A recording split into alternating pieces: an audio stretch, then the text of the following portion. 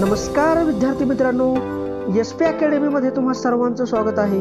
तुम्ही अजूनपर्यंत आपल्या चॅनलला सबस्क्राइब केलं नसेल तर सबस्क्राइब करा आणि बेल आयकॉन प्रेस करा, म्हणजे येणाऱ्या सर्व नवीन व्हिडिओचे नोटिफिकेशन तुम्हाला वेळेत मिळत राहतील.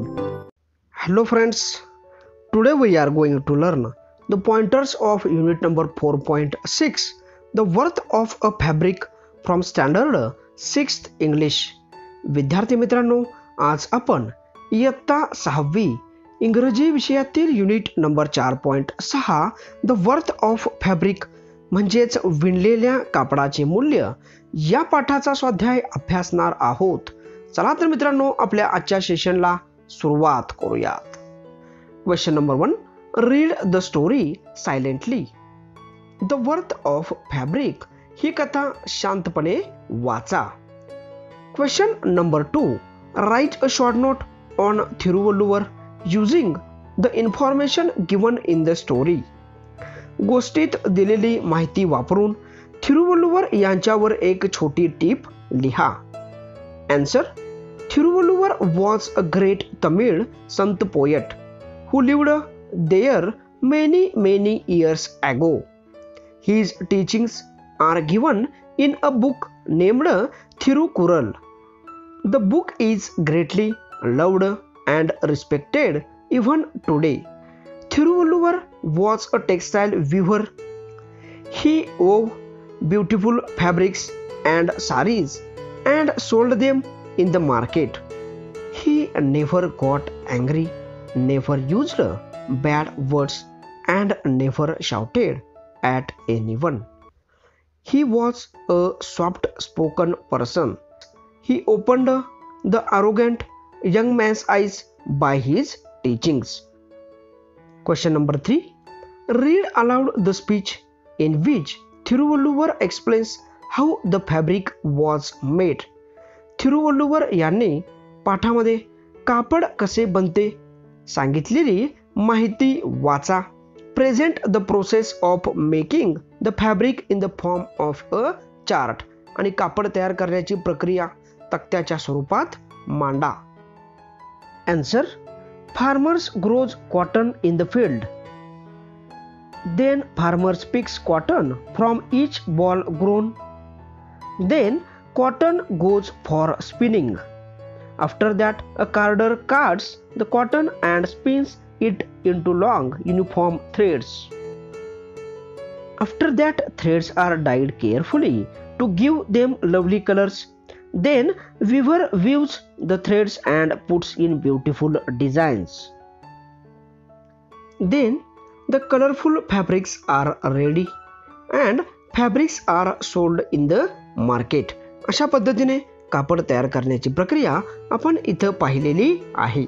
Next question number 4, choose any one of the objects you use daily and find out how it is made. तुमच्या दैनंदिन वापरातील कोणतीही एक वस्तू निवडा आणि ती वस्तू कशी तयार केली जाते याची माहिती करून घ्या. Present the information in the form of a chart. आणि ती माहिती तक्त्याच्या स्वरूपात मांडा. Answer: making of a paper. 1, trees R cut by the सॉज और machines. 2, they are cleaned and made into logs of wood. 3, the logs are taken to the paper factory. 4, the logs of wood are made into tiny thin pieces. 5, the pulp is made from them. 6, it is pressed and flattened in the heavy machines. 7, then it is dried with appropriate heat.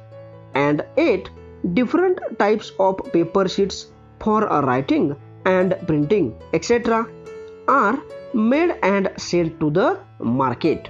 Next question number 5, retell the story in your mother tongue. The worth of fabric ही कथा तुमच्या मातृभाषेमध्ये सांगा. Question number 6, collect with the help of your teacher stories about the lives and message of sons that lived in Maharashtra. तुमच्या शिक्षकांच्या सहाय्याने महाराष्ट्रातील संतांची जीवने आणि त्यांचे संदेश याविषयीच्या कथा गोळा करा. आन्सर महाराष्ट्राचा संत. 1. संत Dnyaneshwar. Answer Sant Dnyaneshwar, who was popularly called Namdev, belonged to the 13th century. He was a philosopher, poet, and yogi belonging to Nath tradition. He advised people to give equal treatment to all and help those in trouble and their misery. 2. Sant Tukaram.